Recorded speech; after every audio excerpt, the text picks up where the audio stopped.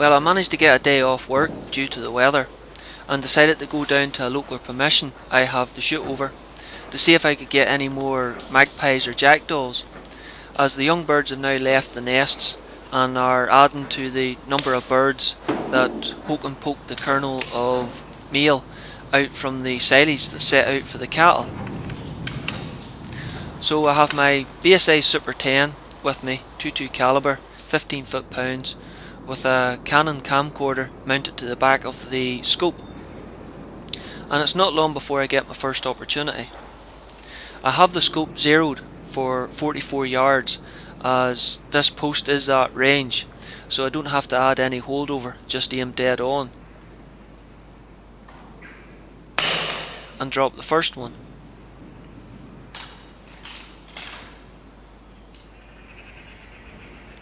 Now before long I get a second opportunity.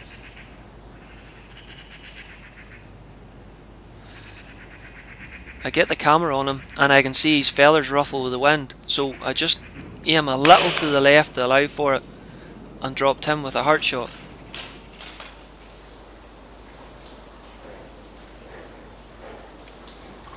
Now as I was sitting waiting for another opportunity, this fellow popped out of a hole beside me, obviously washed out with the heavy rain. He's only about 5 yards away from me, and while I'm trying to get a sharp focus on the camera before taking a shot, he decides to clear off. Badly missed opportunity, that one. So I'll go out to left what I've shot. That's the first bird I've shot, but I couldn't see where the second one had gone to until I spotted it just under that dochel.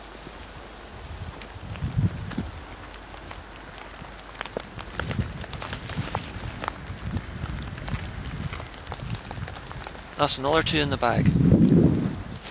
So, since I've nothing else to do, I decided to move to a different spot.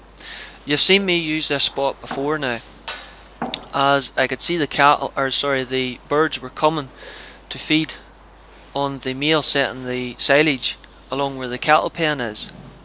So I set up, and before long I had an opportunity.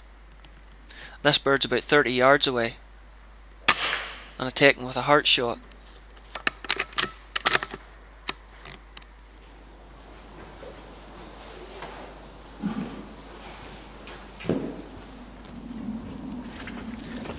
He's lying here in among the silage that the other birds are hoking through. That one was a nice clean kill, and adding to the bag count.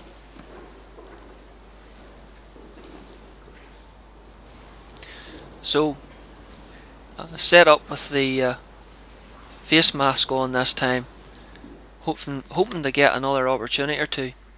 And this bird sits up at nice 35 yards. And I'm waiting for a nice proper shot, side on. I'm thinking of taking the shot now, but I sort of noticed something at my left hand side. This is where I should have pulled the trigger here, but the figure in my left hand side got bigger and bigger. That was one of the cattle walked straight in front of the scope. That wasn't a safe shot, so that was a spoilt opportunity. But after sitting for a wee while longer, I got another opportunity. That bird was just under 30 yards there.